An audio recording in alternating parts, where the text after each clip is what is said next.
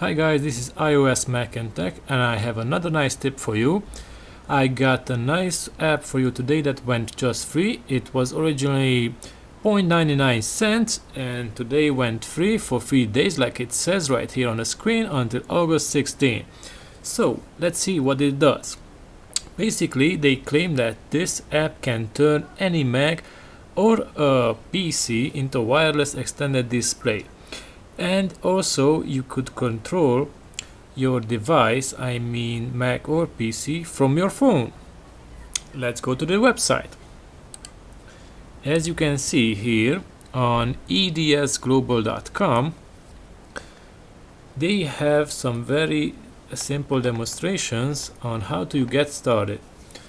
You can duplicate your Mac or Windows screen, and also you can control your Mac and Windows screen from your device, and this can be any device. And if you go to the download section, you will see that we have Wi-Fi or Y-Display and Y-Display host. Now you both need a display and a host app. What I mean by that, so for example, I have the host on my Mac and I have the display on my phone.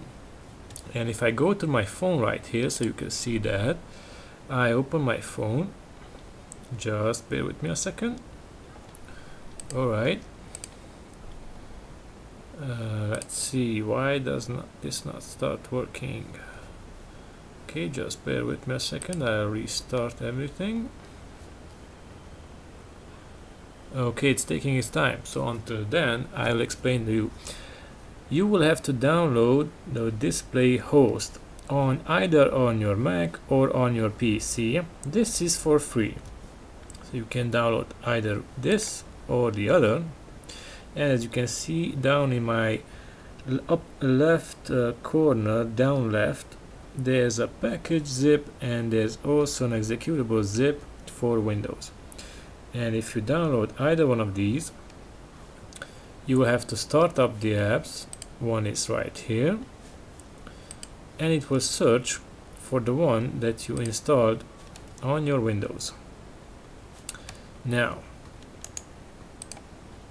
I'll just force quit this, okay, and restart it once again. Alright, let's see if it works.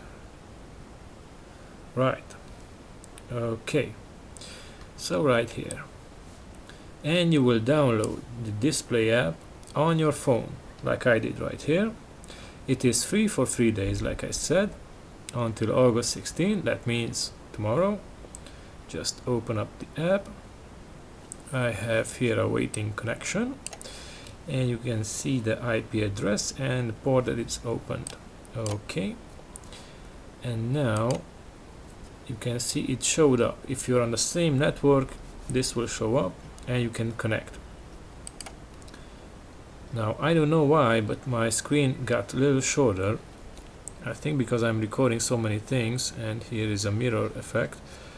Okay, as you can see, you will be able to see your desktop screen, and if I minimize this, you will see anything that's on the background. And I'm currently using this as a remote control. So if I touch the screen here, I'm scrolling only from my phone. Yep, I have touch control enabled. And if I click this section right here, we will have a menu, and what that menu does is disable remote control. So you can click on your screen without any problems. You will be able to record your screen if you want to demo something from your phone, or simply control anything and record that.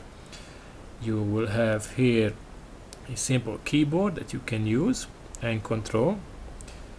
Alright, and you will have this end connection tab. You can cancel that if you want to. We have some settings.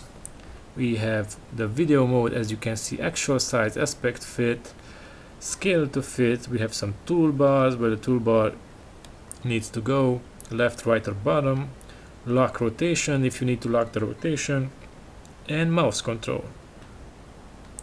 So this looks like a very nifty app that you can use for controlling your devices and also show some videos on your devices.